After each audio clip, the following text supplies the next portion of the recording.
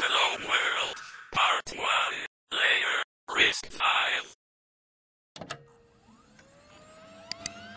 Hi everyone, thanks for watching laurieWIRED, and in this video we're going to be looking at how we can write a Hello World program in Risc-V assembly. So I'm going to break this up into two parts. The first one, we're simply going to be writing the bare bones of a program and exiting that program. And in the second part, I'm going to actually add the Hello World string, and we're just going to print that to the console. So for some background into the Risc-V instruction set architecture, this is actually a free and open source architecture. This is in contrast to other ones that you might be familiar with, such as x86 or ARM, which are entirely proprietary. Additionally, it is RISC-based, which is the same as ARM, and RISC stands for Reduced Instruction Set Computer. Some more background into it, it comes in 32-bit, 64-bit, and even 128-bit architectures, but today we're going to be focusing on the 64-bit version of Risc-V. So let's jump right in and see how we can write our Hello World program. So I'm going to open up my virtual machine, and this is an ARM-based virtual machine host that I'm going to be running QEMU on to actually run our Risc-V code, but you should be able to use the host of your choice and run this in QEMU just fine, since it's a really small program we're going to be running, so no problems with performance. And let's create a new file that's actually going to hold our assembly code that comprises our program. So I'm going to do vi hello.s, and I'm going to be using Vim to actually write down this code, but you can feel free to use the text editor of your choice. First thing is we need to make our starting point visible to the linker, so let's make this global. So I'm going to do I to enter insert mode, and then it is .global _ start. And then we're going to actually create the text segment. Inside of this segment, all of our actual instructions, so our actual executable code, is going to be stored in this location. So all of those different assembly instructions that we're going to be adding that actually make up Risc-V are going to go in this particular segment. So we need to remember .section, .text, and below this we can add our start label with a colon. And now here we can actually begin adding our actual assembly instructions. So all I want to do in this one is simply exit the program. So I'm going to do something, and I'm going to call this exit system call. So I'm going to pull up, I think what I'll do first is go to the Manpage for the exit system call, so we can see what arguments we need to have set up to actually trigger this exit, which is going to cause our program to exit cleanly. So I'm going to do Linux Manpage exit, and let's just choose this one right here.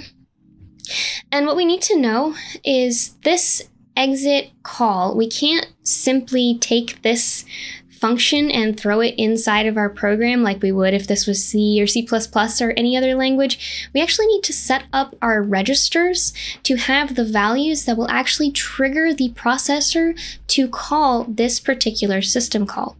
So the first thing is we're going to have our status argument.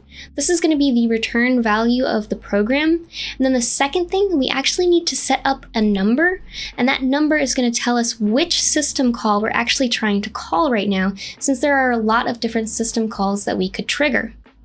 So let's go over and see what we need to set up our registers to be like to actually trigger this.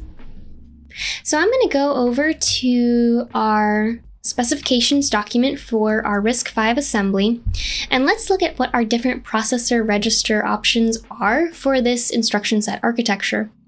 So the processor registers are located physically close to the CPU, so these are going to be temporary values, and since we're in a 64-bit operating system here, these are going to be 64 bits in total for the actual size of the registers.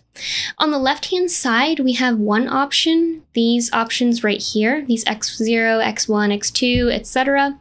But we actually have additional options, these ABI names that I'm actually going to be using in our assembly programming today. And these are actually just easier for us to remember as programmers. So for example, I'm going to take these A0 through A7 registers and know that these are related to my function arguments that I'm going to be passing when I'm actually triggering these particular system calls. So this saves me from having to remember these X10, X11, and instead I can actually just write A0 and A1 instead. And ABI stands for Application Binary Interface. So now we found which registers we're actually going to be using. So let's pass in these different values that are going to trigger our exit system call. So if you remember, the first parameter in this exit system call is this status. So we actually need to pass an integer value into this register that will signify the return value of the program. So I'm just going to return 2 or something so that we can actually see the return value and make sure that our code actually worked. So let's set that up and let's go back to our code. Oops. And we're going to use an instruction that's actually going to load this constant value into our A0 register. The instruction is going to be li for load immediate, and then the first argument register, which is going to be passing in that status code. And then I'm just going to pass in the value 2 so that we can know that it actually worked, and I'll print that out once we've run this program to make sure we're getting the expected output. And then the next one we need is we actually need to have the system call number that's going to tell us which number is actually specifying that exit system call. So I'm going to go over to a second reference manual, and this right here is going to list all of the corresponding numbers and their system calls that they map to. And let's scroll down, let's find our Risc-V architecture. Looks like we have Risc-V 64-bit right here. And remember, we're trying to call this exit system call, so we need to scroll down and find that. So this is in alphabetical order. So we have our exit system call right here. And then let's go over to our Risc 64-bit. Looks like the actual value is 93. So that's the value that we need to pass into our other register. So if I go back to my specifications document, this is just something you're going to have to remember. But the actual system call register is going to be this A7 register. So you're just going to have to remember that the syscall code goes into A7. And what is our system call code? It's going to be 93 if we're trying to call this write system or this exit system call. So I'm going to do load immediate, that A7 register, which is our syscall register, and then the constant value 93. And then there's one more special instruction that we're going to need to actually trigger this system call, and this is going to be ECALL. So this ECALL is actually going to trigger an interrupt, which is going to tell the processor to look at the value that's in this A7 register and see what system call that value maps to. And then it's going to take the different arguments that are passed into your argument registers. Here we just have 1, which is the value 2, which is our status code that we passed into the first argument register. And this is just going to simply exit the program and return 2. So why don't we save this and actually run this so we can prove that this is actually going to happen. So I'm going to do escape to get out of insert mode, :WQ to save my program. And now I actually need to assemble this program and generate my executable. And the command is going to be Risc-V 64, since I'm running the Risc-V 64-bit architecture, -unknown, since I'm not targeting any particular vendor, -elf. Elf is just the main executable binary for Linux applications. Elf stands for executable and linkable format, so this is just going to be an executable that we can actually run on my Linux VM right here. And then we need -as to assemble. So we're going to have our -o, which is going to be our object binary output. And I'm just going to call this hello.o. And then we actually need to pass in our program that has our actual Risc-V assembly instructions.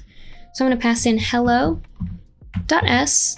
This is going to assemble our program. Hopefully no mistakes. Looks good so far. Then we need one more command, So I'm just going to type this one more time, Risc-V 64 unknown elf, and then the command is actually going to change to LD. So this hello.o binary was actually generated by this command, and now we just actually need to create the executable. So I'm going to do -o one more time, and I'll call this hello, and this is our executable name. Now we need to pass in this new hello.o file. So hello.o looks good. And here is our newly created executable file. So if I do /hello and I run it, and then I'll do echo $? And this is simply going to print the return value of the last program to exit, which was this. And here, sure enough, we have the value 2.